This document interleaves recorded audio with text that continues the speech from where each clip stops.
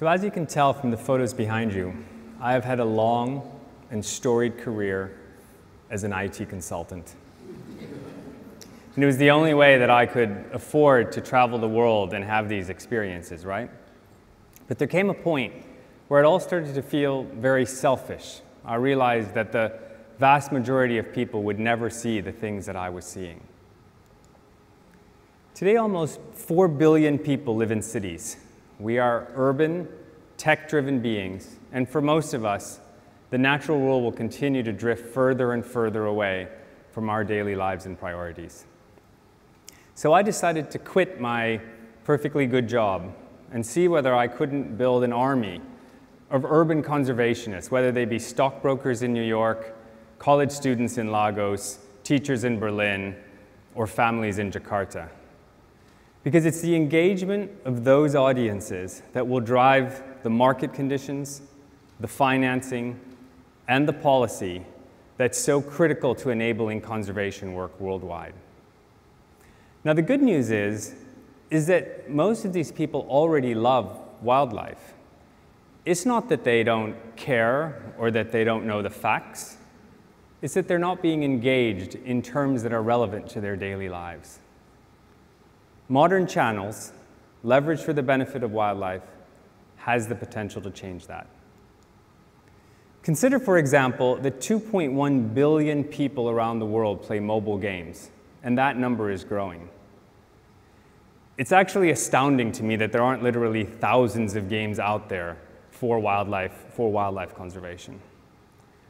Our engagement efforts have to consider these audiences and the channels they use and engage them on their terms, not ours. I started Internet of Elephants to try and create that engagement. We combine science with modern digital channels to tell stories about animals and wildlife through games and data visualizations. And while we're not all scientists, everything we do is based on real data. The trick is bringing that data to life. We tried to see whether we could create a sense of empathy by just the GPS data alone. Valentine are sisters who live with their 6 adolescent cubs near Lake Elementita. As a pride, they remain close to each other 90% of the time for protection, cooperative hunting, and social bonding.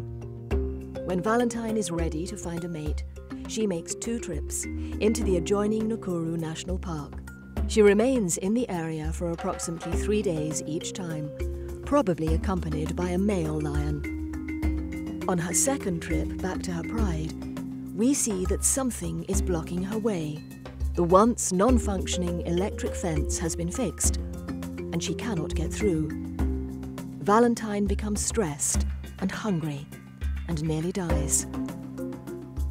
Researchers intervene to transport Valentine back to Fleur and the rest of the pride. Soon after, she gives birth to 3 new cubs. And with our grant from National Geographic, we looked into how to make this experience a little bit more exploratory and interactive. In this data visualization, we modeled the movements of over 3,000 animals over a 7-day period of time at the Ol Pejeta Conservancy in central Kenya to give a bird's eye view of the interaction and diversity of life within the park. The user can explore a wildlife-rich region and understand more about the habitat and the wildlife, while also diving deeper into some of the individual storylines about the animals and the conservation work that happens there. Now, we wanted to see whether we could also bring a broader audience directly into the story as well. So we looked into and explored the power of individual animals and augmented reality to get people's attention. We partnered with 6 different conservation organizations to create 6 real animals and bring their stories to global audiences around the world.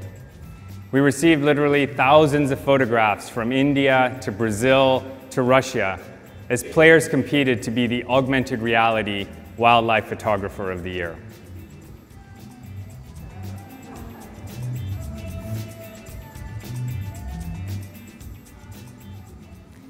And we're currently enriching all these experiences through gamification. Wildiverse is a mobile game that's based on the real lives of apes and researchers in the Congo and Borneo. Players play the scientists and are sent on missions to explore their own neighborhoods to track these animals while supporting the organizations that work with them. So think Pokemon Go, but with Fio the orangutan and Teresa the lowland gorilla.